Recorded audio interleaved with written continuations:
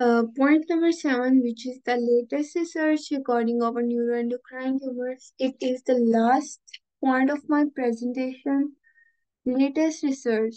Doctors are working to learn more about NETs, ways to prevent them, how to best treat them, and how to provide the best care to the people diagnosed with this type of tumor. The following areas of research may cure new options for patients for the clinical trials. Always talk with your doctor about the best diagnostic treatment option for you.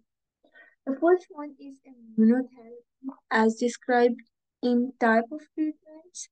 Immunotherapy uses the body's natural defenses to fight the cancer by improving your immune system ability to attack cancer cells. Researchers are testing new cancer vaccines on neuroendocrine tumors. Another special area of immunotherapy research is looking at drugs that block a protein called PD-1.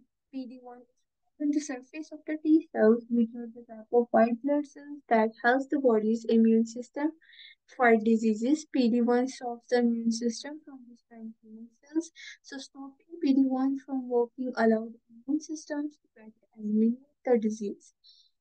The U.S. Food and Drug Administration (FDA) has approved a PD-L1 inhibitor, adalimumab, in combination with a carboplatin and etoposide chemotherapy for the treatment of metastatic small cell lung cancer.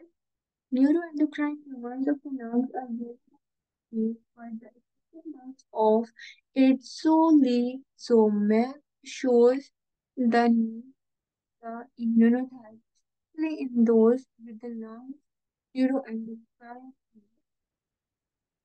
Also, imagine antigen receptor or T-cell therapy combined with the antibody drugs the target theory is being explored in CAR T-cell therapy for T-cells are removed from the parent and cell body blood.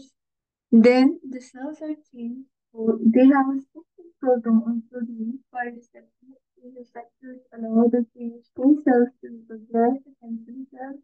The changed T cells are then returned to the body once they take out destroying cancer cells. Next one is targeted therapy and combined treatment. As noted in the types of the treatment, research continues on the targeted therapy.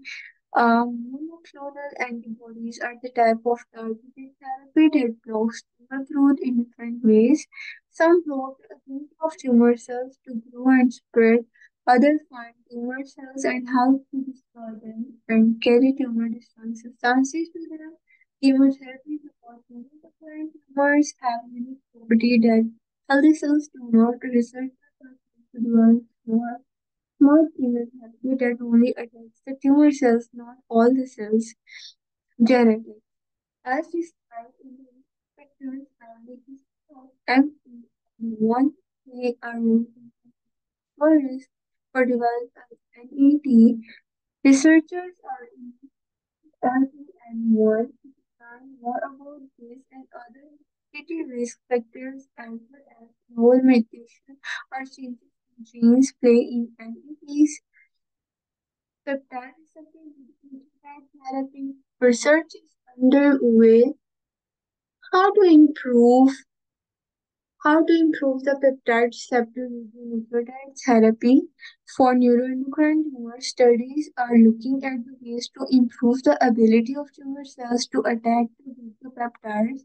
How to use peptide receptor nucleotide therapy to eliminate a very small traces of neuroendocrine tumors and ways to reduce other organs being exposed to radiation.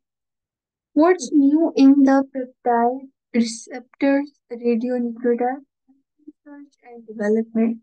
The current focus of PRRD researchers includes studying the use of radiopharmaceuticals in conjunction with other biotherapies and chemotherapies, repeated administration of nucleotide therapies, increasing the number of indications for this therapy, including other diseases targets such as bronchopulmonary neuroendocrines,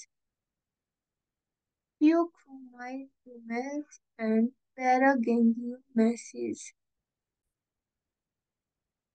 The two radiopeptides together isolate different peptide-specific peptide receptors, radiotherapy, imaging, and circulating biomarkers, intra-arterial administration. Currently, there are several clinical trials that are evaluating the use of different peptide isotopes in combination to further enhance the efficiency of the peptide receptor radionuclide therapy for the neuroendocrine tumor patient. The last point of latest research is palliative care and supportive care. Clinical trials are underway to find better ways of reducing symptoms and side effects of current treatment for NET to improve comfort and quality of life for patients. Thank you so much. That's all for my presentation. Thank you so much for listening. Please support this channel and subscribe, Sir Hammad Majeed.